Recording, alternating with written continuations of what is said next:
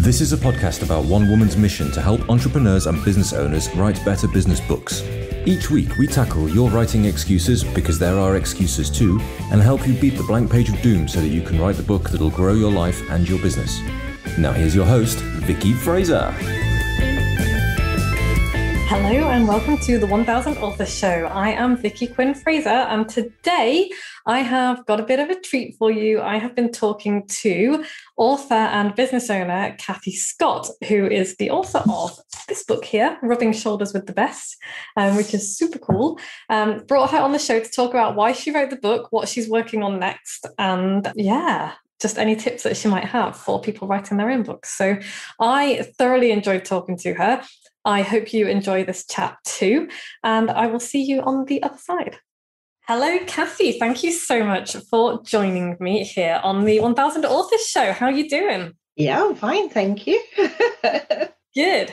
We're going to be chatting today. Kathy and I are going to be chatting about her book, which is called Rubbing Shoulders with the Best, Growing a Massage Business Without the Stress, which I love because, you know, massage is stress, all the rest of it. And Kathy runs a business called Hands On at Work. So before we dig into your book, can you just tell us a little bit about what you do? Yeah, certainly. Hands On at Work is basically a corporate massage business. So what we do is we take in massage chairs into businesses to give people a break during the day. So all part of the health and well-being. And it's I always have to think about it because I know what the massage chair looks like. And as soon as you say massage chair, a lot of people think of these huge plug-in things that you find at airports, you know, Nothing like that. It's one where you sort of, it's a nice small chair where people sort of sit with their face in a cradle so that you can really sort of get into sort of like the back, neck and shoulders and give them a real good pummeling. So the idea is, one, so that they take a break, get away from their work, and secondly, give them a really good massage, give them a good stretch so that they feel all sort of revitalized and energized, or they want to fall asleep, one of the two. But anyway, they've had a relax, which is the main thing. And that's been going now for 11 years.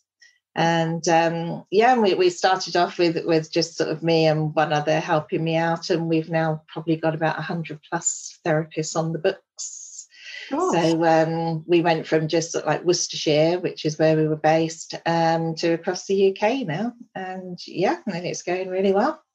And people just love to see us turn up with the massage chair, and it's yay. Yeah, and I'm just sitting here thinking, I love that idea. I love the idea of just being able to be like, oh, you know what? I just fancy a break. I'm just going to pop upstairs at work and get a massage. That's great. Yeah, that's it. And okay, so let's talk a bit about your book, because part of the reason that I love the fact that you've written a book is I think that you are in a profession where a lot of people would be like, well, I can't write a book because, you know, it's not a traditional, it's not the traditional, you know, it's not coaching, it's not life coaching, it's not writing, it's not marketing, it's not any of the kind of traditional businesses that you would think it's obvious to write a book. So can you tell us a bit about why you decided to write a book? Yeah, probably only just over the 12 months ago, it actually came to mind of I could write a book about this. I think partly it was obviously the first lockdown last year, because all close contact services, which obviously we come under, came to a complete stop. But just prior to that, probably the back end of 2019, I was actually invited onto a podcast with somebody I know, a local businessman who does therapies, but he's also a coach and one thing another. And he said they wanted to do a series of podcasts, one of them being the massage benefits, and would I do it? So I said, yes, okay. So we were doing that. And then afterwards we were just chatting about, how did you get into massage? Because I haven't always done massage. I used to work in the legal profession before that. That really wasn't me. They decided I didn't want to do that for another 20 years, you know, and just gave it up. And that was before I even thought about massage. And it was just talking to him, and he said, I think people would be interested in that. They'd be interested in your journey and why you swapped, and, you know, and what the benefits are now that you're getting out of doing the massage as a business. And up until then, I suppose I was just the same as most other people. Why would anybody be interested in me? You know, I haven't got a story. But it must have been there in my head. And then it sounds awful, Vicky, but I've been stalking you for a few years. Because I came across you a few years before when you were a guest speaker on a digital marketing course that I was doing. And I remember thinking, oh, yeah, I like you. I can sort of feel I can connect with you. So I signed up for your email. So I've been getting your email blogs every day for, And then in February last year, you did this 29-day challenge of writing something every day. And of course, some of those subjects were business related. So, and I really, really enjoyed doing it. And so come March, when everything sort of closed down, I suppose the thought of Rob saying people would be interested, and what I'd written with you on the 29-day challenge, I thought I could do this. I'm going to give it a go. And so then I bought your book, How the Hell Do You Write a Book? Spent Easter, looking through that and thought, yeah, here we go. We're going to do this. So that really was the start of it. Amazing. I'm so glad. I'm glad that was it Rob on the podcast? Yes, yeah. I'm glad that he prompted you and said you could write a book about this. And I'm really glad that you listened to him, because what you said is, I hear that from so many people. It's like, well, I haven't really got a story. What have I got to do? Because, and I literally did a masterclass about this last night, about the tiny stories and how we think that unless we've got a big dramatic rags to riches story, that nobody's going to want to hear it. And actually, your story, I think, is probably very common. People becoming disillusioned with the career that they've picked or the job they've got, and you're the outlier in the fact that most people will just live with it. They'll carry on and they'll do their thing. You were like, no, I'm not. I've had enough of this job. It's like, maybe you didn't hate it. It's just not for you, not for you. And so you're like, I want to do something else. So can you tell us a bit about that? Because I'm interested. What made you just up and leave a decent profession? Wow. I was effectively a property lawyer. I never went to university. I left school at 16. Basically, sort of back in the 70s, career advice was awful. One, they used to separate the girls from the boys to start with. I know. And the careers advice was basically, work in a bank, be a nursery nurse, or join the forces. Didn't want to do any of those. Wow. So I just left and got a dead-end job, which effectively was an admin job in a local authority. And it wasn't long before I was thinking I can do more than this. Anyway, it was a chance conversation with a solicitor who came in, because I was doing searches when people buy houses and they have to do searches, and effectively, and this was pre-computers, of course, as well, so it was all day ticking off yes no answers. Anyway, she told me about the Institute of Legal Executives, where you can basically study part-time. So I thought, right, I'm going to do this. So I started studying part-time. So it took me 4 years to do that, to qualify then as a legal exec. So I don't think there was ever anything inside me that said, you really want to be a lawyer. It was more to get myself out of a dead-end job, to be honest. But having said that, I did enjoy it. But I think, again, it was with this conversation with Rob that he sort of said, well, that's your why you were doing it, because you like to help people. Mm-hmm. And I think it was that side of it that I did enjoy. I think towards the end, I'd been working for high street firms, which was great. And then I decided I wanted to do more commercial work, joined this sort of larger firm in Birmingham, started doing that. And then there was a change of senior partner, and it was a financial partner who took over. And the emphasis then to me seemed to be more on how much can you bill this month? And I thought, well, where's the client care gone? Very altruistic, where's the client care gone? And I just thought, I'm not enjoying this anymore. And so I suppose that was it, really, sort of thinking, I didn't really want to be here anyway, did I? So that's what I did. But at the time, I didn't have any idea what I wanted to do, but I'd worked out I could probably survive for about 12 months. So I literally just gave my notice in and went, bye. And I did a bit of locum work for a while, just to sort of pay the mortgage and the bills, sort of thing. But and then it got to the end of 2007 when the bank crisis hit in and all this. And I thought, well, no one's going to want a property locum. What do you want to do? And somebody somewhere must have sown this seed in my head of an idea of massage. I hadn't even been for that many myself up to then. I was one of these people of, it's my birthday, I'll treat myself. Now I say, you shouldn't do that. But and so I just looked up on the internet, found a course in the Cotswolds, thought, it's looks pretty down there, we'll do this. Paid my money. And I've always said that it's a good job I paid my money before I actually looked at the course content, because all the anatomy and physiology you have to learn. It was just, I failed my biology O level. What am I going to do? And I struggled, but I got through it. And I have to say, after that, I just thought, this is it. I found it now. This is what I love doing. So, so we took it from there. Such a cool story, and there are so many threads that I want to grab and pull out of it. But I'm going to start by saying I love your decision-making process. And the reason it's like, the Cotswolds looks pretty, I'll go down there and learn this. Yeah. But I love that, because we are told, we're told from quite a young age, you've got to have a plan, you've got to decide what you want to do, and you've got to, this is your life all laid out. And I don't think that works for a lot of people. And I love the fact that, right from the very start, whether it was conscious or it was probably unconscious, your mindset seems to have been, I'm not going to do what's expected of me, right from the start. Like, I don't want to do any of those things that girls are supposed to do. And I just love the fact that you don't have to, I talk about smashing the patriarchy quite a lot, but you can also chip away at it quietly. And I think that's what you've been doing throughout your life. Yeah, I always say I'm quietly rebellious.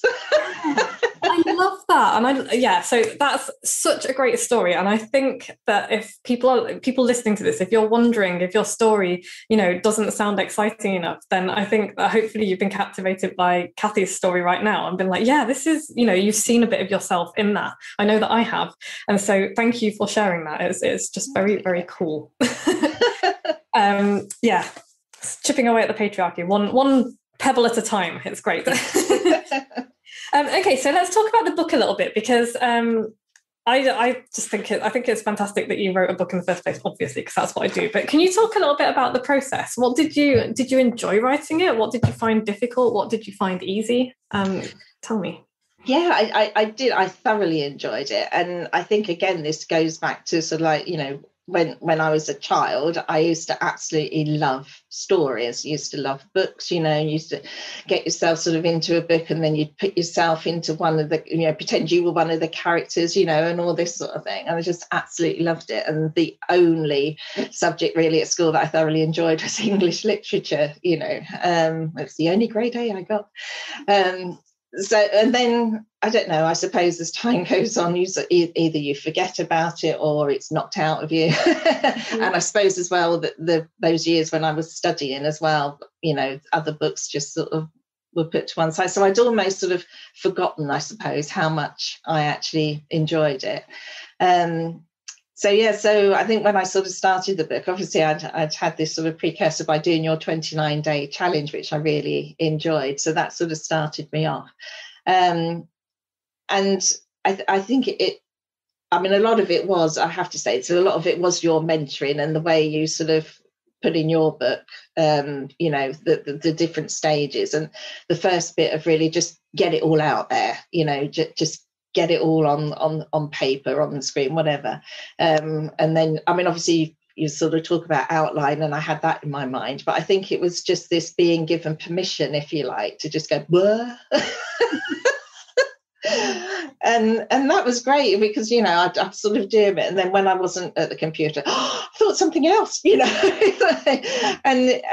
it was just great. And it was just so sort of uplifting, really. And sort of lying in bed till 3 o'clock in the morning. Oh, I thought of something else. Didn't go on the computer then, but that sort of thing.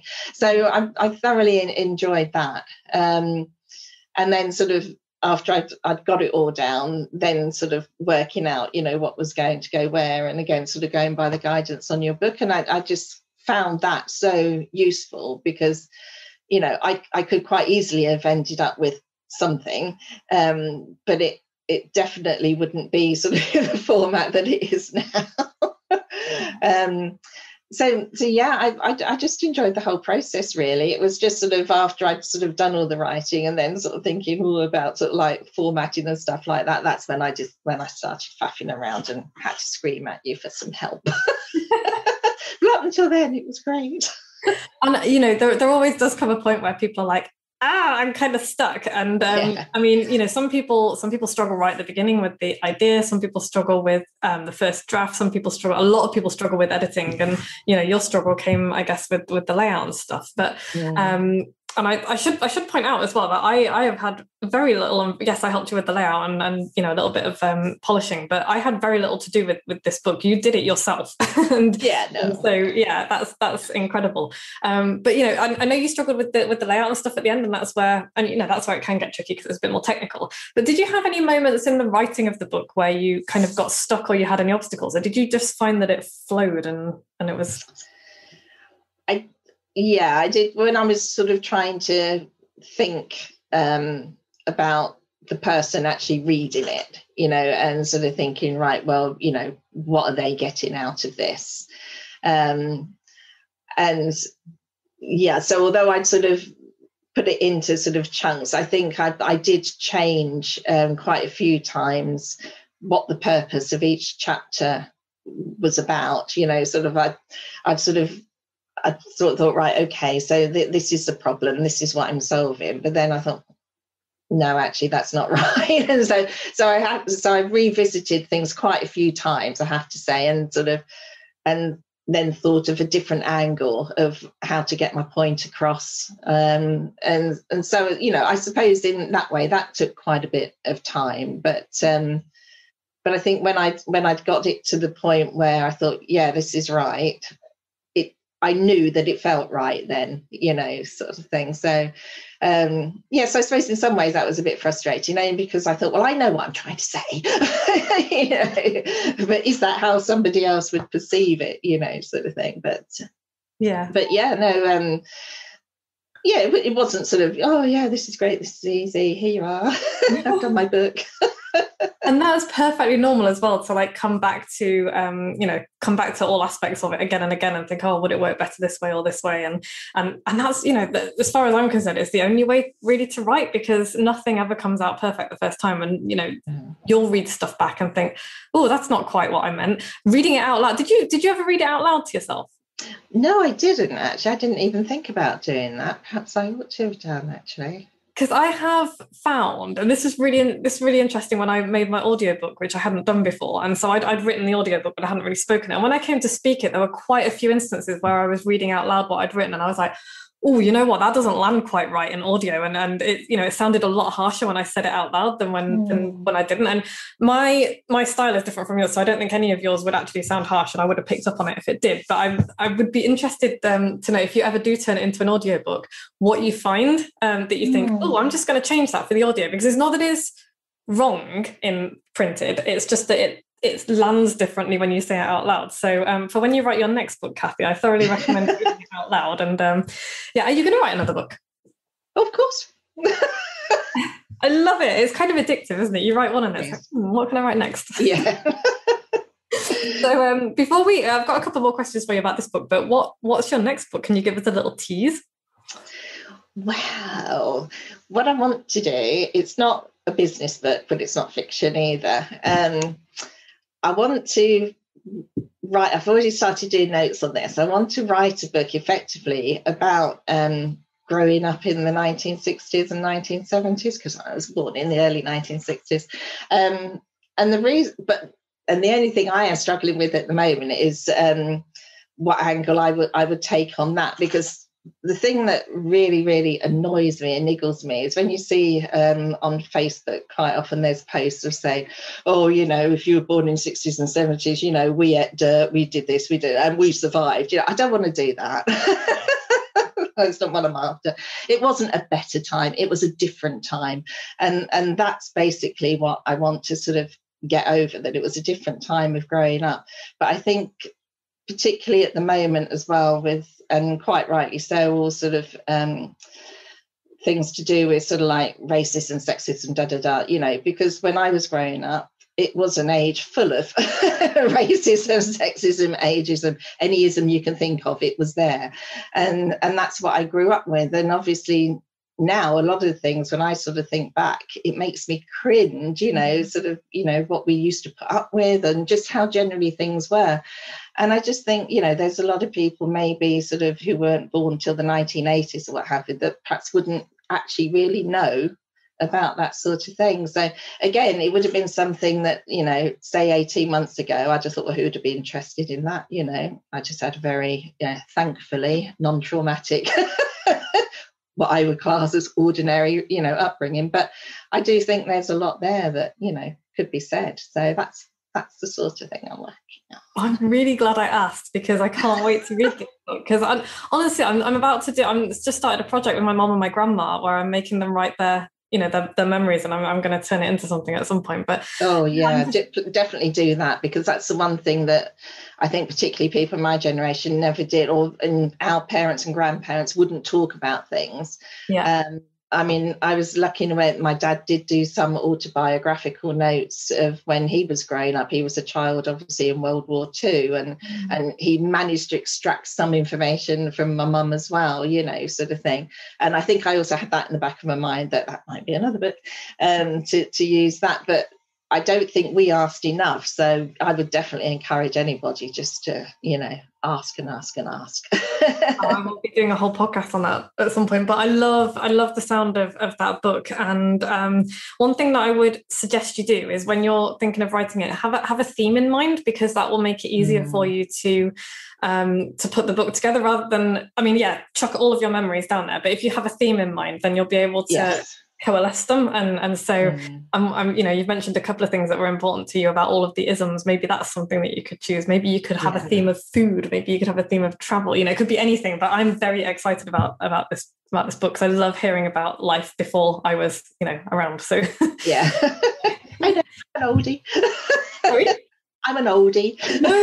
You're only like a decade before me, I think, because I was born in 79, so I didn't have the 70s stuff. I was an 80s kid, but and again, that was different as well. So at some point I'll write about that.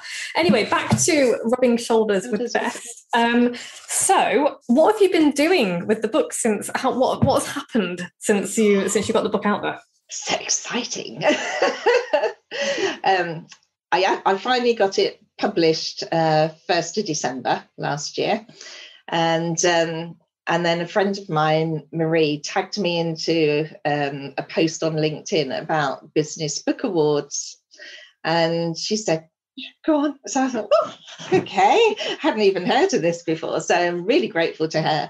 Anyway, so I entered it into the Business Book Awards 2021, which was for any business book that had been written last year. And I put it in the specialist business category. I don't know where else I'd put it. Anyway, it was shortlisted in March. So it's a finalist. So I was really chuffed about that. And then a couple of weeks ago, they had their virtual ceremony. And it was highly commended in its categories. Yeah. Congratulations. I was absolutely over the moon with that. But it was lovely, because the judges' comments were, they said it was brilliantly written for our audience, and they're full of personal sort of experiences and advice and tips. The content was completely to do with the title of the book. So in other words, I didn't waffle. So I was absolutely over the moon with that. So that's great. And I have had some articles in local newspapers and online magazines about the book, and I've promoted it to massage training schools and colleges as well for them to review. So so there's lots going on at the moment. That's so cool. Congratulations. I'm really chuffed that you got highly commended in the Business Book Awards. That's amazing. I'm so proud of you. It's great. It's so cool. Not surprised that it got all those lovely comments, because it's a really good book. It's a great read. It's full of really good stories. It's full of eye-opening stuff as well. Like I remember some of your stories, and my comments on it were like, "Woo, that's really that happened." And it's just like, I know you do thankfully not often, but occasionally get the clients that you really don't want to be alone in a room with. Yes, and if you want to know more about that, dear listeners, you'll need to grab a copy of Kathy's book, which is available on, where is it available? On Amazon? It's available on Amazon, and it's also available from the website of rubbingshoulders.co.uk. Fabulous. And we will pop those links below so that you're in the show notes so that you can go and find them. So I just have a couple more questions for you. First of all, if somebody's thinking of writing a book, what's one piece of advice that you could leave them with? Do it. Just do it. Just do it. Yeah, I would just say sort of don't doubt, yourself or what you want to write about. I know I keep saying this, but I did find obviously your book, How to Write a Book, was very useful because, it literally does give you steps 1, 2, and 3, and it breaks the whole process down. Because I think if somebody sort of says, well, I want to write a book, your immediate thought is, where do I start? And the fact that in your book that you break it down, into those tiny steps really, really helps. So I would promote your book and say, use that. But yeah, I think just to sort of see it in sort of small steps. I did use some software called Scrivener. Which I found a bit sort of confusing to start with, but I think if I just used it on a basic level, but it did help in separating various sort of parts of the book. So I found that very useful. So perhaps find sort of something like that would help you keep on track with things and not look at it as a whole thing altogether, but just tiny little sections. Oh, super. Thank you for that advice. Thank you for your kind words. I did not ask or pay Kathy to say that, so thank you. But yeah, Scrivener is great. I use it in probably a similar way to you. I don't use it to do any of the clever formatting. I just use it for organising my work, and I find that to be absolutely... That's the word I was trying to find, organising. And my final question is, my second to last question is, what book are you reading at the moment? What have you recently enjoyed? I have just finished an audio book. I've just recently got into audiobooks and I think it was called The Cat That God Sent by Jim Krause. I like it because I didn't know really what it was about. The fact that it had a cat on the front probably swayed me. I would try this. But what I liked about it is it's about a pastor basically going to a small US town and all the prejudices, if you like, of the people there, this God-fearing community. But part of the narrative is actually from this cat's point of view, because this cat just presented himself to this pastor, and basically it was the cat then being at the sermons that encouraged other people to come. But it was the fact that the narrative was from the cat's point of view as well as the human point of view, which I found so funny. I mean, so it's not a religious book, it's just a really good read. And yeah, so I've just finished that, so I am now looking to search for my next one. Well, thank you for that recommendation. I've got a bunch of credits on Audible, so I'm gonna add that to my Audible list, because I love an audiobook that has different voices for the different characters. Yes. I think that's great. And if you're looking for something similar, or not similar, it's not a similar book, but I can thoroughly recommend Project Hail Mary by Andy Weir, who wrote The Martian. I read the paper book, loved it so much that I really annoyed my husband with how much I loved it. And now both of us are listening to the audiobook, and the narrator is brilliant. So that's my recommendation for you and for anybody. I forgot we were doing a podcast, and for everybody else who's listening as well. It's like, yeah. Okay, so where can we find out more about you, Kathy? Where can we buy your book? Where can we find out more about you? Well, you can find out about, I've got sort of like the business website. It's handsonatwork.co.uk, and it's got all the usual sort of Facebook, Instagram, Twitter, LinkedIn, all that sort of thing. And for the book, as I say, there's a website, robinshoulders.co.uk, and you can get the book from there, or Amazon if you want. Let's get it from Kathy, and then we won't give all the money to Jeff. We'll give all the money to yeah. And so far as like the massage is concerned, I mean, I would really love sort of going on from this book to perhaps try and sort of create like an online course, or at the moment what I'm doing is using the website and the Facebook pages to expand on the different subjects in the book. But so there may be an online course coming later. Exciting. Oh, Kathy, this has been an absolute pleasure and delight. Thank you so much for coming onto the show. I hope that everybody listening realises that your story matters, no matter how ordinary it may seem to you. It's not. someone somewhere will be glad you wrote your book. And I know that's the case with Kathy's book. Thank you for telling us some of your story. Thank you for giving us a sneak peek into your next book, which I'm very excited about. And yeah, if you're listening and you want to get a copy of Kathy's book, you can go to rubbingshoulderswiththebest.co.uk. You can find out more about her business on her website. All of these links will be in the show notes. And if you can't find anything, then email me, vicky@vickyfraser.com, and I will sort that out for you. But all that's left to say is, Kathy, thank you so much for joining me today. And I'm going to get you back when you've written your next book. Oh, it's been great. Thank you. I've really enjoyed it. Brilliant. So that was an absolute delight. Thanks again, Kathy, for coming onto the 1000 Authors Show. I really hope that you enjoyed listening to that podcast as much as I enjoyed recording it. I hope that it has inspired you. I hope that if you have ever thought among the thousands of other people that I can't write a book because I don't have an interesting story to tell, I hope that you realize now that you're wrong about that, and that you do have an interesting story to tell, and that someone somewhere, many people, will be glad that you wrote it down, because tiny stories are the way that we connect with each other. They are the way that we change the world. You know, if we don't tell these stories, like Kathy said about her next book, the next book that she wants to write, her generation of, adults when she was a child did not talk about things. They didn't talk about things that needed to be talked about. And so this is really important. Tell your story. Please tell your story.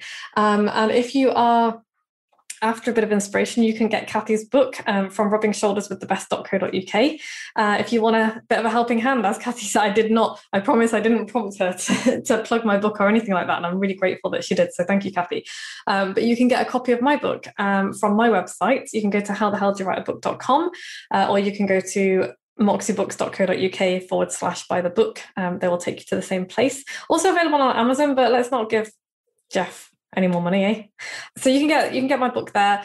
Also, I'm just about to kick off a 3-month book writing program, the Weird and Wonderful Book Society. So if you want to get your first draft and maybe more done in the next 3 months, we're starting first week of July, running through to the end of September. There'll be a break. If you want more information, please drop me an email, vicky@moxiebooks.co.uk, and I will send you the curriculum. And if you want, you can book a free 15-minute call with me to ask me all about that program. I'm really excited about it. I've got a couple of people booked on already. I have limited number of spaces. I've got a maximum of 15 spaces that I'm opening this up for this year. So let's get it done. If you've had a book in your head, if you've had a book clanging around in your head and you want to get it out there, let's do it. Let's do it. I will help you. A group of amazing people will help you too. You can find out more about that by emailing me, vicky@moxiebooks.co.uk. I will be back same time next week with Joe. Joe will be back. So thanks for listening. Really appreciate it. If you enjoyed this podcast, please go rate us and review us 5 stars. Share it with other people. If you think other people will enjoy the podcast, share it on social media, share it by email, share it everywhere you can. And thank you. I'll see you next week. Bye. Thanks for listening. You can find links and show notes on the website at moxiebooks.co.uk/podcast, where you can also sign up for the best daily emails in the multiverse and find loads of free resources to help you write your book. We'll be back the same time next week with more tales from the book writing trenches and the latest on what the tiny sheeps have been up to.